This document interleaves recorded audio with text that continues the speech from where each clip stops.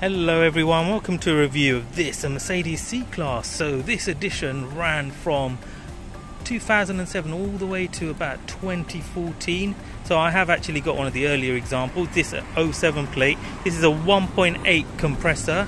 This is the C200 and in elegant spec, so it's near the top of the range. So it has some goodies in there. But first of all, let's look at the design. What do you think? It is quite nice actually. A little bit conservative, mind, but it has a certain elegance to it, doesn't it? And that's exactly what it's intended for. It is intended for the more mature drivers, middle-aged drivers who are looking for something that is nice and elegant and comfortable, that they wouldn't look out of place going anywhere, whether it be to the supermarket or a five-star hotel. You can turn up and not look out of place with something like this. So it's got a nice presence to it. It's not aggressively styled like you would see on an equivalent BMW, but then the BMWs and this Mercedes C-Class, although they're executive cars, they go for different parts of the market. So the Beamer obviously is going for the ones that want a little bit more of a sporty ride and dynamic ride driving style, whereas with this, you buy this because you want something really ultra comfortable that's a motorway cruncher and will look good at the same time without looking too loutish. You know, you want the executive elegance without looking too boisterous, and this is the one. And of course, that three-pointed star, you can never fall out of love with that, can you? Well, I love it myself, and I'm a BMW fanboy myself, I must admit, but there you go. So she looks lovely. Shall we see how she drives? So she pulls off really nice and comfy, hardly any road noise whatsoever. You are so insulated in here. The steering is very good and light. It's not as direct as say the BMW, but it is pretty good in itself, has good feel to it. Got excellent visibility all round, and of course it's nice and comfortable in here with lovely ambience in the interior overall. You are very close to the windscreen though. It's an old school design harping back to the old days, eh?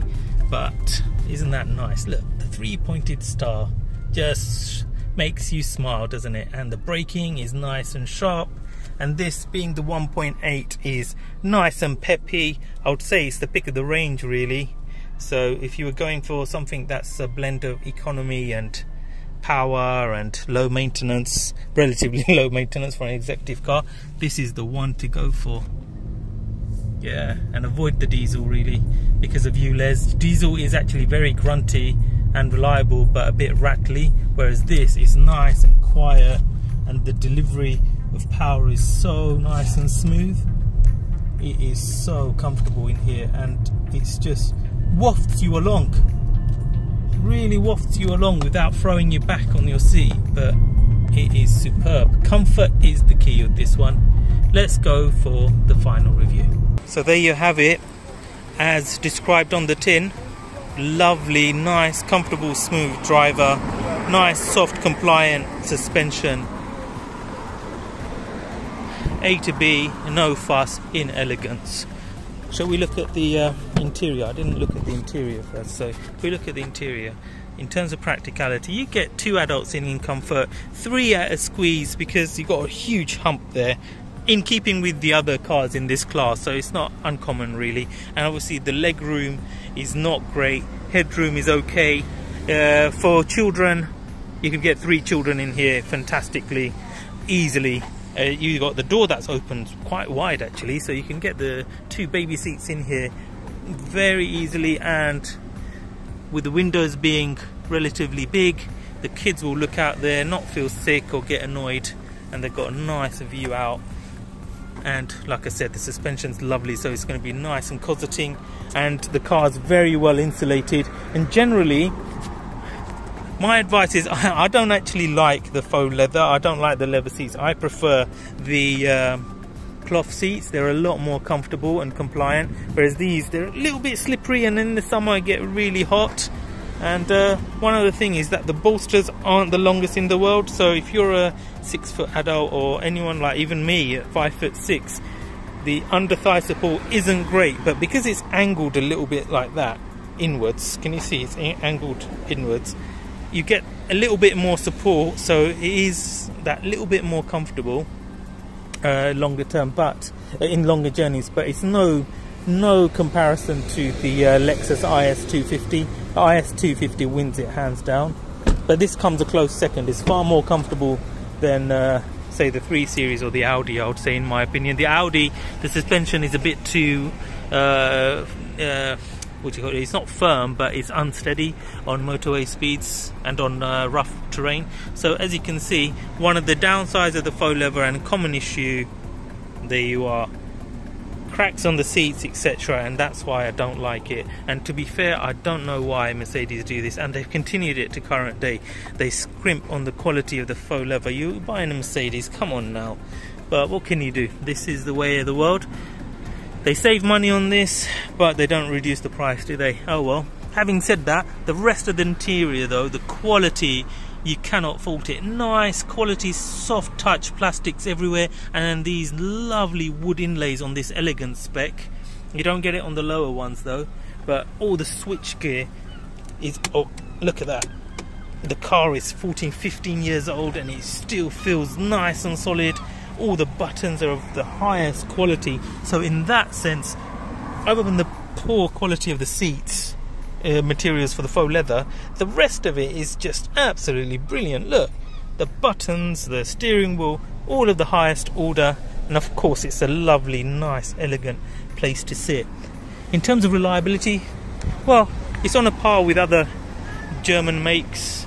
It's not as reliable as the Lexus, but it's on a par with the 3 Series and the Audi. And really, in terms of costs for maintaining it, it's about the same. So it takes a choice really. So this one's more for those people that want something that's comfortable and an easy cruiser. If you want sporty dynamics, then go for the 3 Series. Things to watch out for on these cars, obviously look out for any electrical glitches. Usually you've got like mirrors not working, or at this age you do get some of the sensors under the bonnet not working, so you get EML lights coming on and things like that, but that's more to do with lack of maintenance. Usually these cars, if they're maintained, and hence why if you buy these, only buy them where they've had maybe 2 owners, 3 owners max with full service history. So this one has comprehensive history and only 2 owners, and the last owners had it for 13 years. That's why I got it. Otherwise I wouldn't have touched it with a barge pole, because it's just too risky with the electrical issues. Because once these get electrical glitches, I'm telling you, it becomes a money pit. But otherwise, if they've been maintained, the engine is solid, the gearbox is okay, it's not fantastic, but otherwise it's good. It's pretty good for the class, so I wouldn't criticize it in particular for that. But do watch out for the gearbox, and the one way to do that is just warm up the car, go through the gears and make sure there's no clunking. And of course if you go for a drive, it will be plainly obvious, because it will just like rev through the range and skip gears, etc. So it will be quite obvious. And of course at this age and mileage, look out for any leakages in the engine bay on the rocker covers, but those aren't really major. Those are minor things that can be easily rectified. So overall, do I recommend this car? Well yeah, if you're after a nice comfortable cruiser, yeah, why not? But is it best in class? Which one would I go for? Well, for me, you know, my personal favorite is the Lexus IS250. So my review is based on if you've got 3-4 grand to spend, so that will get you like a 2007 high mileage Mercedes like this, or a 3 Series or an Audi, and of course the IS250. Now if in terms of where I put my money, always on the Lexus. The Lexus matches this in terms of elegance. It has far better quality interior, and the ride is as, if not better than this. The only thing it falls down on is not as sporty engaging drive as the 3 Series, but overall number one is the Lexus IS 250 in terms of maintenance and reliability as well to boot, and number two is this, the Mercedes C-Class. I would go for this if I can't get the Lexus, and then closely followed by the BMW, and I wouldn't really get the Audi. I'm not a big fan of the Audi, especially when we're looking at automatics. The Audi automatics are absolutely horrendous. Avoid them like the plague or COVID, whichever one is most relevant to you these days.